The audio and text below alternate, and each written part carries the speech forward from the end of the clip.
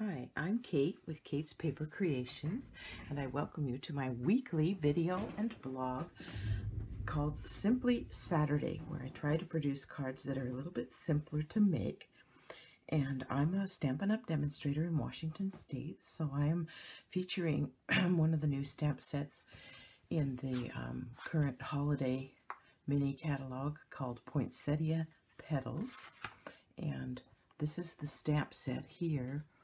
It's got all kinds of lovely pieces, and then in the bundle it comes with these dies, and so it has dies that'll cut out the various stamps in the set, and then these can be cut out, stamped and cut out like I'm going to be doing today, or they have this lovely embossing center that you can put in them and create an embossed look on a solid piece. So lots and lots of pretty things that can be done with this set. Today's card is what I said is a simple card, but on Monday, 2 days from now, I will be doing what they call a step-up card, where it's basically the same card, but it's going to be with a few more extras that just make it a little bit more detailed and a little more bling maybe, and that kind of thing. So here's the simple card. Let's get started.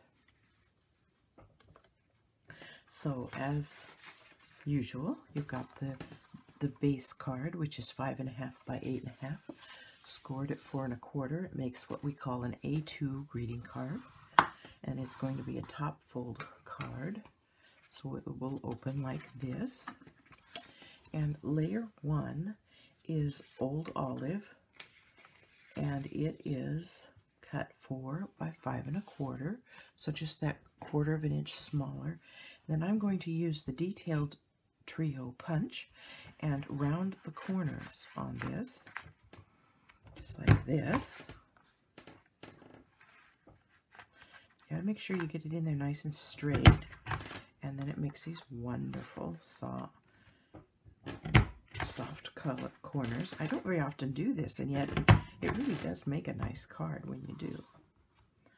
Okay, so there's that piece, and it just gets attached to the card front with regular adhesive.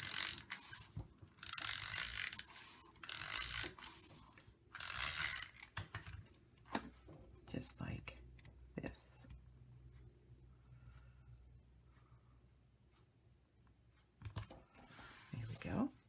The next layer is from the Poinsettia Place Designer Series paper, and it's the double-sided paper, so it has these lovely little fir cones or pine cones on the back side, but here's the front side that I'm going to be using, and I also rounded the corners on this piece, and it starts out at 4.5 by 3 1/4.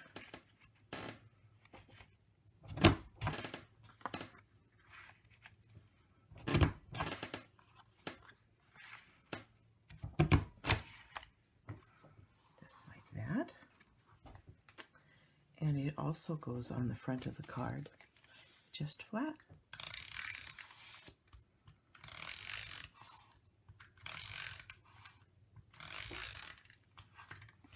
And again, it's just centered. It's going to leave a little bit of a bigger margin all the way around, probably about 3/8 of an inch all the way around. And you can decide how you want your paper to go. Depends on how much of the design is in there. I think I like mine laying this way better. That looks good. So there's the basic card. Then I stamped with soft suede. I stamped the medium-sized stamp. So there's 3 sizes, and typically you'll see online when they're making their cards that they use all 3 sizes, and they'll put it together to create a single flower. So you've got small, medium, and large. Small, medium, and large. And I used the small one to make this flower. I didn't want it too large on the front of the card because I didn't want to cover up too much of that beautiful designer series paper. So I started out by just stamping them with soft suede onto Whisper White, and then there's a die for cutting it out, so I cut it out with the die. Now sometimes when you cut out with a die, you don't always get it totally centered, and when that happens, sometimes there's just a little extra white around the edges, a little bit more than I would necessarily like. Totally a matter of taste, but this one does have a little bit more white than I want. So I'm just going to touch it up by trimming out that extra edge there just a little bit with my scissors. You know, and this happens, and so I want to share that with you because it can be somewhat frustrating at times to have to deal with that. That's looking much better to me. One more. I'm going to do this one just a little bit. You know, as much as we try, as hard as we try, and of course you can always redo it, but I think that that this works just as well. And you know, why throw it away? Just make it work. There, I'm liking that a little bit better. Okay, so then I took a blending brush, and I got these from Amazon. It was a set, all different sizes. This one's called iMount Tech. I think it's, yeah, IMOUNTEK. And there was a set of them, and they were like $12, and I really like them for doing shading and stuff. I've gotten really hooked on that. I'm going to get me a piece of scratch paper here and put these on here so I don't get ink on my background that I've created. I could tell you about that, this lovely little background you're seeing. I wanted something pretty behind my work surface when I was doing videos, and so I took a couple of pieces of the heavy cardstock backing that come behind some of our DSP when we order it, and I put them together and added a piece in the middle to strengthen it up, and then I put a couple pieces of DSP in the front from the In Good Taste designer series paper and created my little background here. I hope you like that. I think it makes it look a little bit nicer when you're viewing the videos. So I was just thinking of you when I was doing that. This is trying to imitate what was on this paper with that little bit of a brown tinge in the center, and yet not get too strong. So I'm trying to stay really light and just come out from the center a little bit with just a little bit of color, and that is more than enough right there, just like that. So there's the two flowers and what I did with those. Then I need my bone folder because I'm going to just give them a little bit of a very light curve, give them a little bit of life so they're not just flat, because no flower has flat petals. They have life in them. And then I'm going to attach these to one another, offsetting the leaves, and I am going to put a mini glue, a mini dimensional between them. I want there to be some, to lift it up just a little bit more than it would if I just put a glue dot there. And I just felt like it gave it a little bit more life. And then I am cut out one, there's a little tiny center for the flowers, and I cut out one of them out of Bumblebee, and I should have put double stick adhesive on the back, but I didn't do that, so I don't know why I have a blank spot for that, but anyway, so I'm just going to use my Zig 2-way glue pen and put a little tiny bit of glue on there, and I'm going to put that right in the center, just like that. And then I am going to attach that entire flower to the front of the card with a regular dimensional.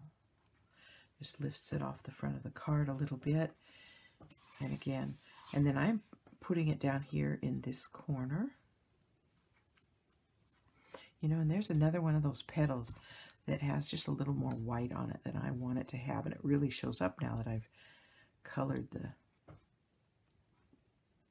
flower a little bit, so I'm going to come in here and trim that off too. There we go. I like it much better. Okay, and I put that on there like that. And then for the sentiment, I cut a piece of Whisper White. It's 3/4 of an inch wide, and it is about 4 inches long. On the end, I just took and you cut down the very center, and then you cut each corner like that, and that creates the cute little V that you want there. You could also do it with a punch we used to have. I don't think it's available any longer, but this punch would do the same thing. And it does 3 different sizes, 1/2, 3/4, and 1 inch wide. So that's kind of handy. Then I stamped from the same stamp set. It has a beautiful Merry Christmas stamp. And I'm one of those people say Merry Christmas. And I am going to stamp that. I'm going to stay to the right end of this for the most part, because I'm going to end up kind of under the flower. And then I'm going to attach this as well with dimensionals. Let it dry just a little bit so it doesn't smear. Sometimes on the Whisper White, our inks take just a little bit, especially the darker ones can take a little bit longer to dry. So I try to be really careful not to run my finger over them or whatever. So I'm just giving it a chance to dry really well while I add the dimensionals to the back. There we go. And then it's going to just tuck under here just like that. And there is our today's Saturday Simple card. Now, if you really like, I know it's Simple Saturday, but I do like to do my envelopes, and I did take a little bit extra of that Designer Series paper. I put this down on the paper, trace around it, cut it out to create a flap cover. And then when I'm attaching the flap cover, I put the adhesive on the cover itself and then attach the DSP to it. And sometimes it's just a hair bit different because I can't ever cut perfect. And if it's overlapping a little bit on the back side like this one is, I just take my scissors and nip off that little bit of that little bit of extra like that. So there is my beautiful Simply Saturday card. I hope you enjoyed coming by. Do check back on Monday and see how I step up this card. Thanks for stopping by.